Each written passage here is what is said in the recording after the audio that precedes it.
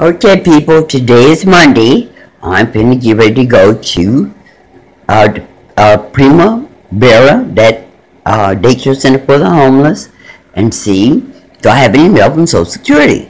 Because they say at first I was here, some takes 30 days.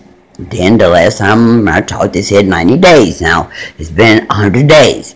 Now they told me that since I had to change my address to Primavera to the daycare center for the homeless, that it would take 2 days for them to notify Social Security in Chicago, and then 2 days for me to get a letter. Now, these things are amazingly crazy because they tell me they don't have my records and paperwork here at the Social Security Administrative Office, that I have to go to Chicago now to get my records. And but she said that, slipped out of her mouth. When I asked her for the main office in Baltimore, Maryland, she said, well, we're all main offices. But you just told me that you don't have my files, you don't have my information, that is somewhere else. She said, we're all main offices except for our satellites. Now, they've been telling me they weren't the main office. So, I'm going to walk up there because today is the 30th, and I'm going to call my debit card and see is there money on there, if I can find a public phone. Primavera should have a phone. Let me see, will they let me use their phone to find out what my benefits are.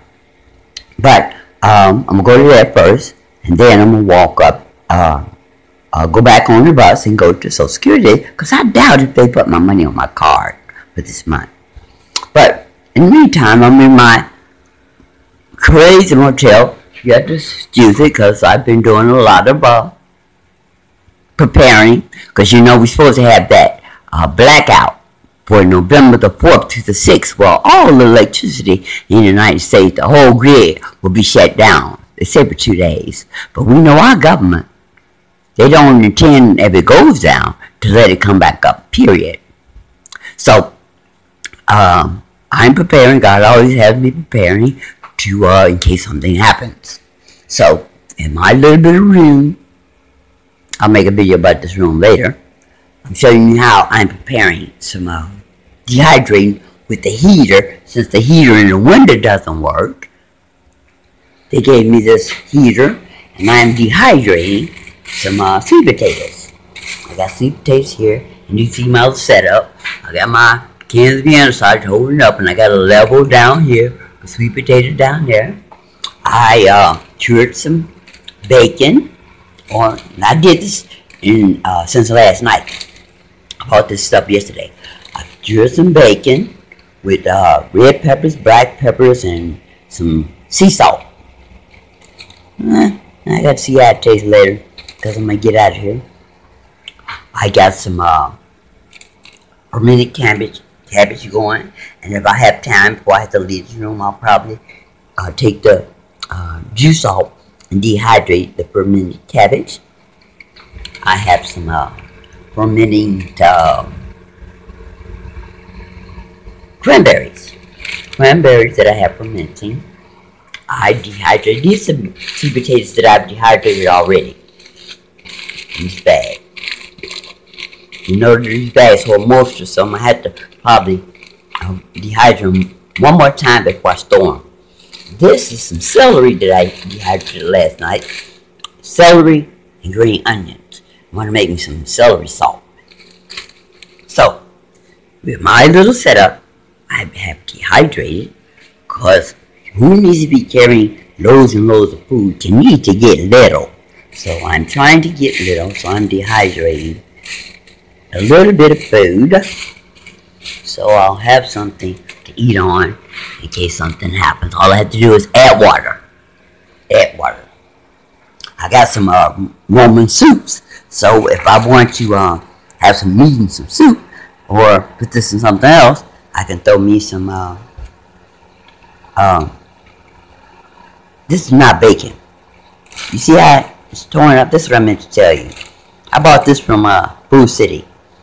It's supposed to be a slab bacon cut, And as soon as I put the salt on it, it fell apart. And I told you, Food City was selling alien meat and probably human meat too. So I've seen the videos where they can take this glue they got and glue different parts of meat together, make it look like steak, ham, probably chicken. So this was not pork. When I looked at it, when I took it out the package, I can tell. I got it from behind the meat counter. I can tell it was not pork when I got rid of it, salted up and stuff. And then it fell apart before I could even dehydrate it. Just as I was going to, just as I put the salt, pepper and stuff, running around, it fell apart. So obviously this was meat parts that were glued together, and it's not pork. So my grandmother used to say, ain't no telling what you'll eat before you leave this planet. You deserve. Ooh, it looked like a demon right there. Is that a demon? Like a demon right there. Demon or alien? Well, there's one right there. That's an eye. Looks like there's something in the back. Ah, demons all over. Look at that. In my food. Well, I've seen demons in my vinegar. I still drink it. Like I said, guys, my grandma said no telling what you eat before you leave this planet. But what was I gonna say? Oh, I was reading scripture, and when I found out they were putting human DNA in our foods, that Obama had granted these companies money to experiment with putting DNA in our food, I decided I didn't want to eat much anymore but fruits and vegetables. And I was reading scripture, and God said it's a fool who only eats fruits and vegetables, especially inside fruits and vegetables, are lied to, since they are contaminated too with that more gallons and with that Monsanto doing everything to the GMOs. So I just eat what I want. I do my let's see what else was else in this bag. I do my